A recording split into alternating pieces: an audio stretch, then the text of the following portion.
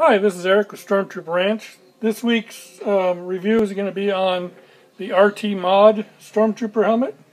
It's a stunt helmet. This was given to me by Michael McBride from Australia. He and I did some horse trading on some helmets. I didn't have it in my collection, so he obliged me by getting it to me. It's a very nicely built helmet. It is a three-piece helmet, similar to the older AM helmets. It's got a one-piece cap, one-piece back, and then the face piece. So it has to be put together in three sections. It's very thick ABS. It's not flexible by any means, so it should hold up to trooping very nicely. It appears to be acrylic-capped ABS. The ear here seems to be a little bit larger than most other makers, but overall it's not a bad size for this helmet. I didn't purchase this helmet, I didn't build it, so I don't know if it came with the decals or if that was something that whoever built it put on there, but the decals look very nice. They appear to be almost hand painted, and the tube stripes are nice also.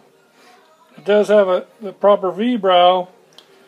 The S trim, on the other hand, is not an S trim, it's a V trim, so it's not screen accurate as far as that goes.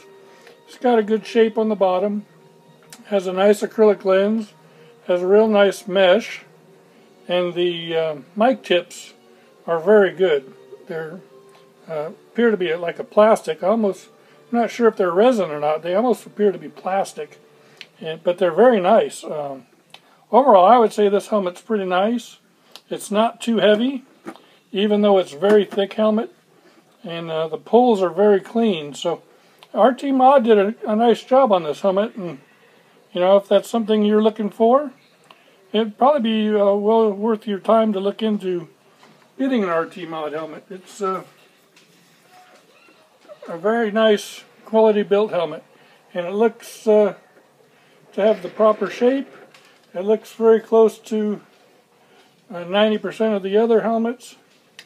Again, very clean pulls. So RT Mod does a very nice helmet, and you ought to look into getting one if that is what you're looking for. Hope you enjoy this, and I'll see you on the next video.